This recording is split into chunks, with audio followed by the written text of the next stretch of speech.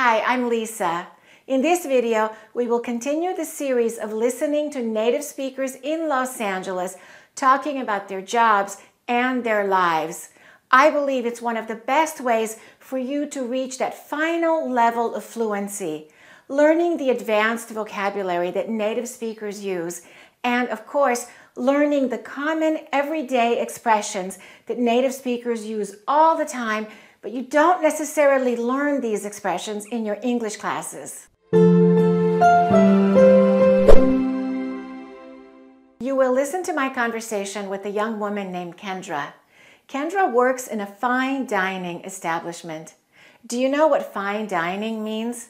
Instead of saying, I like going to nice restaurants or expensive restaurants, you can say, I like fine dining. These types of restaurants are also called high-end restaurants or fancy restaurants. Kendra came to Los Angeles to pursue a singing career. She's a very good singer. She sings R&B and jazz, and she sings in 3 different languages, in Portuguese, in Spanish, and English.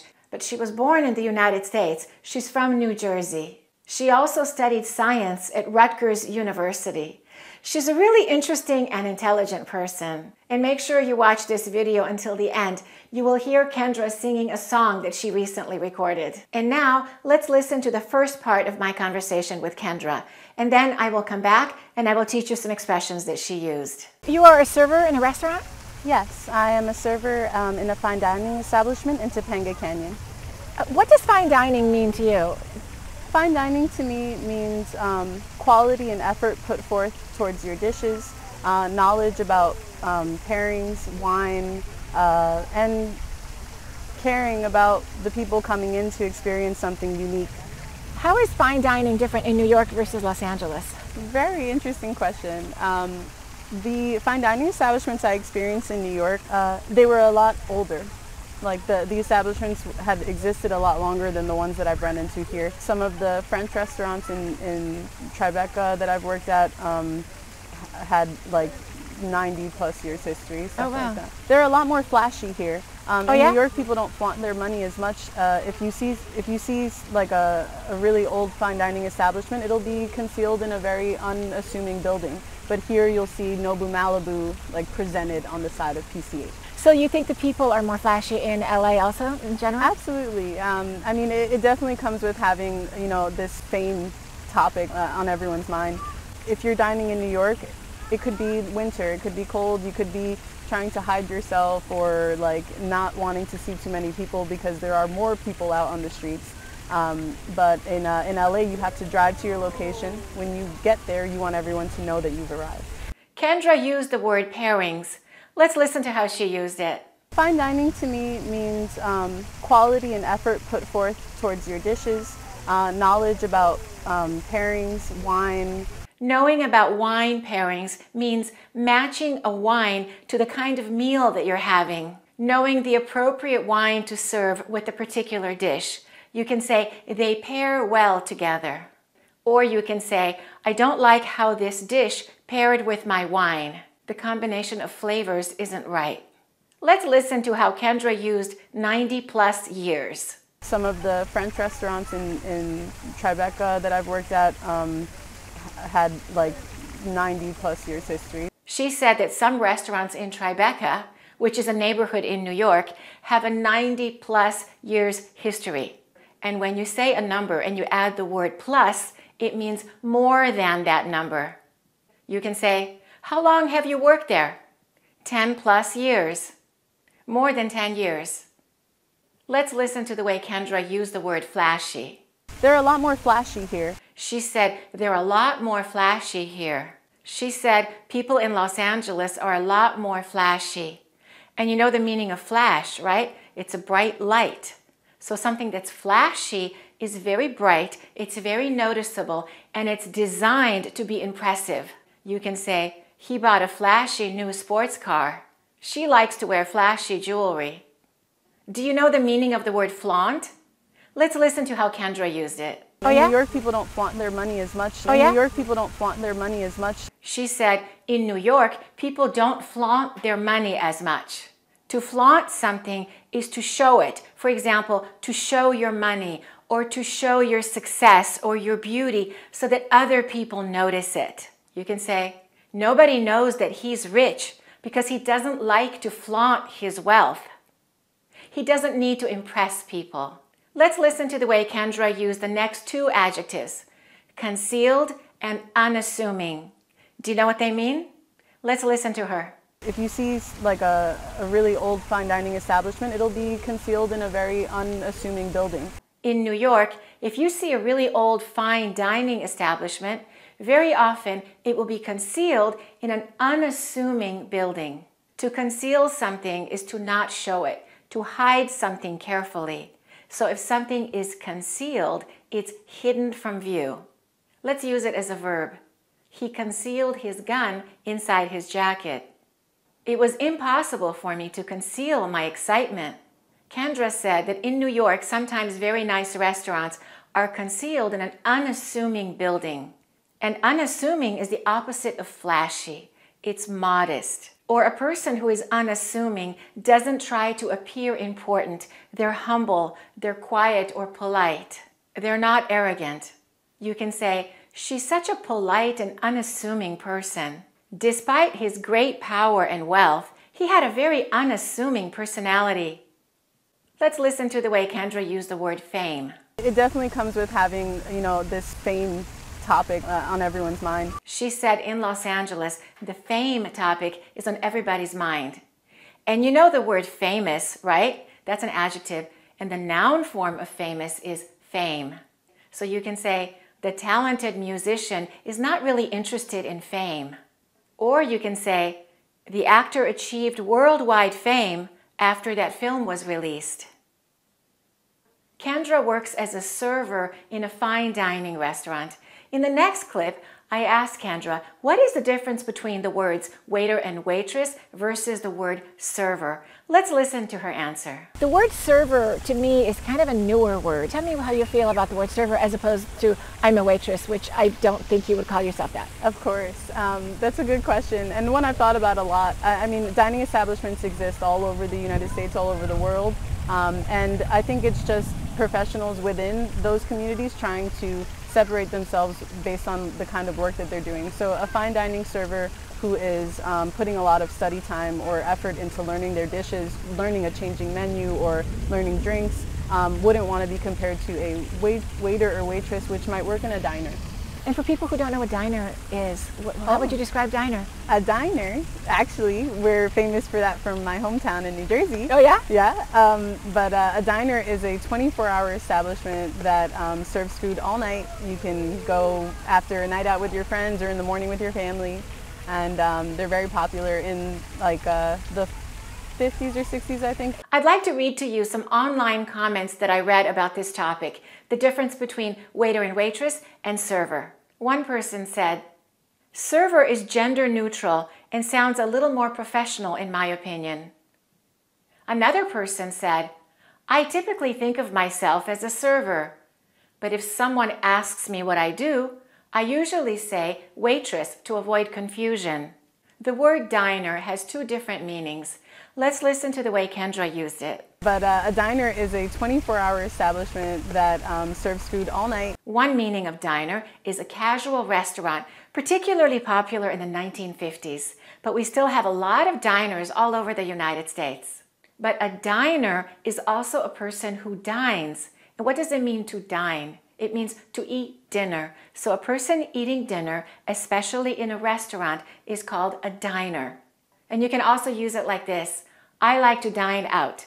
And that means I like to eat dinner in restaurants. And be careful about the words diner and dinner. Dinner has a double N. It's pronounced differently. Dinner is the meal that you eat. The diner liked his dinner. Have you heard of this idea, the customer is always right? That's a saying or a slogan that means the customer needs to be happy. The customer needs to feel special. Even if the customer is not right, a business will try to keep a customer happy. I asked Kendra about this concept as it relates to restaurants. Let's listen to her answer. In the United States, we have this saying, the customer is always right. And that's especially true, I think, in restaurants. Yes. But how do you deal with that? If I were a diner in your restaurant and I wasn't happy with the food. I wasn't happy with the dish. What would you do? How do you handle that? It's an unspoken rule that all servers and waiters and staff, they hope that our guests understand a lot of things are out of our control. And it really is disheartening when you get someone who doesn't understand that at all. But we do abide by the customer is always right when it's appropriate. If it's outlandish and if there's some kind of inappropriate or outlandish behavior, then that's obvious and can be reasoned with. But if it's simply, I didn't like the food that I picked, that's no problem, and there's always a way to make sure that the guest enjoys what they're eating. Let's listen to the way Kendra used the word disheartening. It really is disheartening when you get someone who doesn't understand that at all.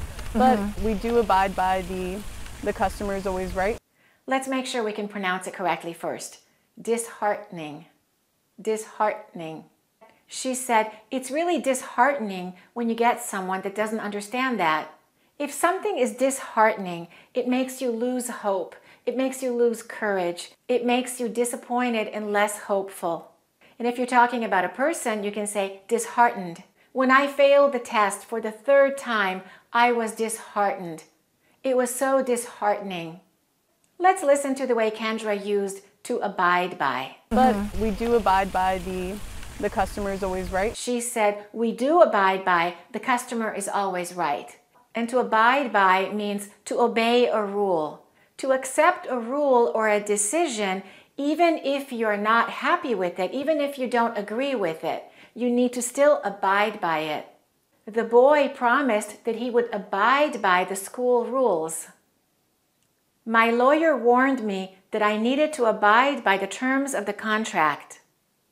The next word is outlandish. Do you know what that means? Let's listen to the way Kendra used it. If it's outlandish and, if there's some kind of inappropriate or outlandish behavior. The word outlandish is word number 72 in my course, 400 Advanced English Words You Must Know for Fluent English. Let's listen to the video from my course where I'm teaching the meaning of the word outlandish. The next word is outlandish. Outlandish. And if something is outlandish, it looks or it sounds strange. It's unusual. Her outlandish appearance did not fit into the professional environment of the law office. Let's pronounce law office correctly. Both of those vowel sounds are big. Law office. Open your mouth. Law office. Her outlandish appearance did not fit into the professional environment of the law office. You will notice that I pause to give you a chance to repeat the sentence after me so that you can practice your pronunciation at the same time. I teach a lot of pronunciation rules in that course. The course consists of 7 hours of video. In addition, there are audio files that you can download so you can listen to the 7 hours just in audio format. You can practice while you're doing something else. You don't only have to watch the videos. And there are quizzes to test your knowledge and to test your progress. To get the course, go to my website, AccurateEnglish.com. Okay, let's go to the next expression that Kendra used. Let's listen to how she used to reason with. Then that's obvious and can be reasoned with. She said, it can be reasoned with, and that means it can be discussed. We can discuss it to reach an agreement. We can reason with each other. It can be reasoned with. You can also use it this way. Let's try to reason together. Or when he gets angry, he's very difficult to reason with. It's very difficult to talk to him. He doesn't want to discuss the problem. He's very difficult to reason with. The word dish has 2 different meanings. Let's listen to the way Kendra and I used it. So do you ask them if they'd like a different dish, or? Yes, well, we'll discuss what's wrong with their dish, what they didn't find appetizing about it. A dish is food prepared in a particular way and served as a part of a meal. So you can say, this restaurant has a lot of delicious seafood dishes. When I visit my grandmother, she always cooks my favorite dish. And I think you know the other meaning of the word dish. It's a plate. It's a container where you put your food.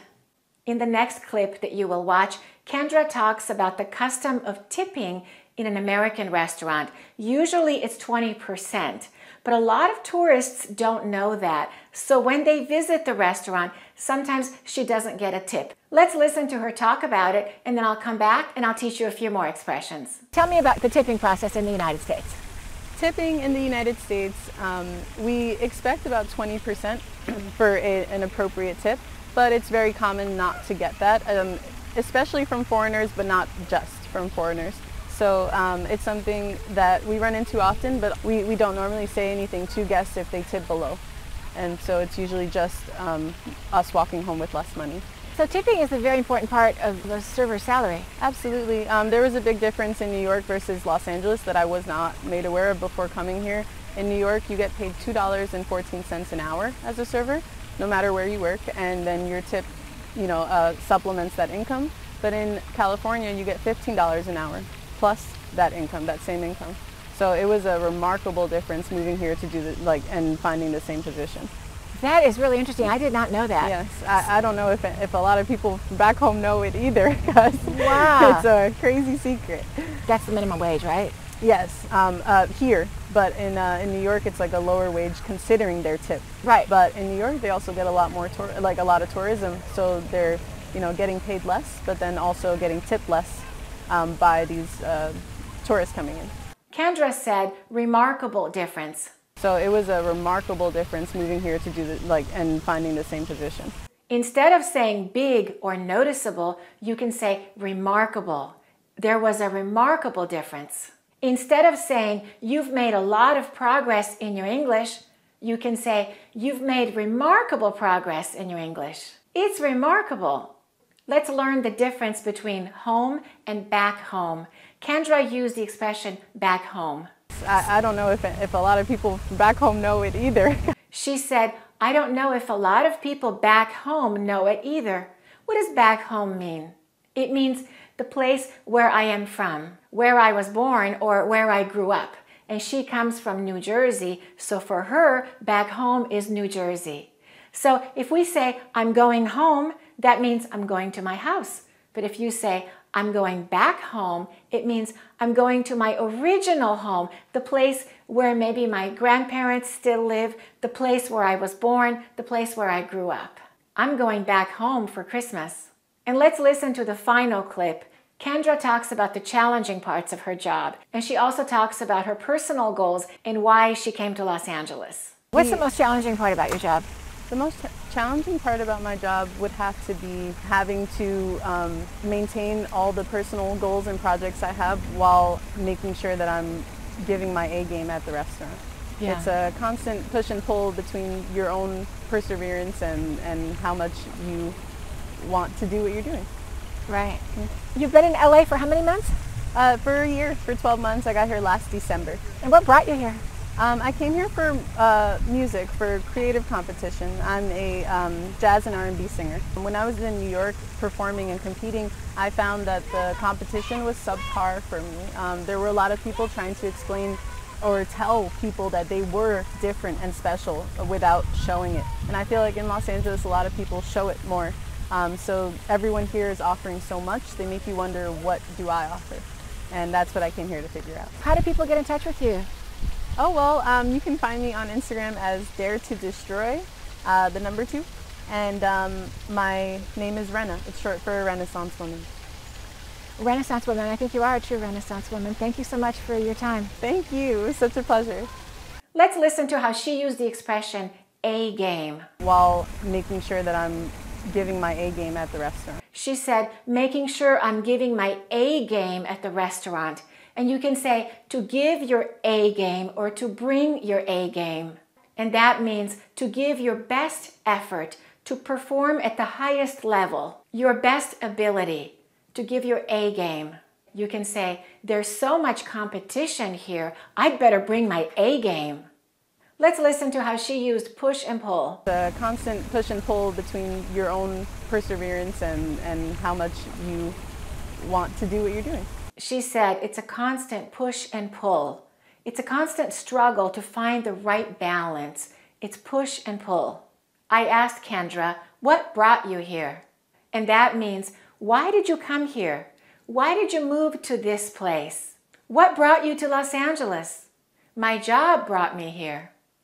Kendra sings jazz and R&B. Do you know what R&B means? Rhythm and blues. We don't pronounce the and, we just say Rhythm and blues. R&B. Let's listen to how Kendra used the word subpar. When I was in New York performing and competing, I found that the competition was subpar for me. If something is subpar, it's not high quality. It's below average. It's not as good as expected. You can say, this restaurant looks elegant, but the food is subpar. Or that team had a subpar performance this season. And now, let's listen to a short sample of a song that Kendra is singing. She also wrote the song. Malibu oceans, foam my toes. I'm not from here or from anywhere. Oh, just leave me alone. I don't wanna grow anything but my net worth. Anything but my net worth. Oh, just leave me alone. If you haven't subscribed to my channel yet, make sure you do so and click on the notification bell so that you can find out when I release my next videos. Thanks for watching and keep practicing your English. To get the 2 courses, the American Accent course and the 400 advanced words you must know for fluent English, go to AccurateEnglish.com.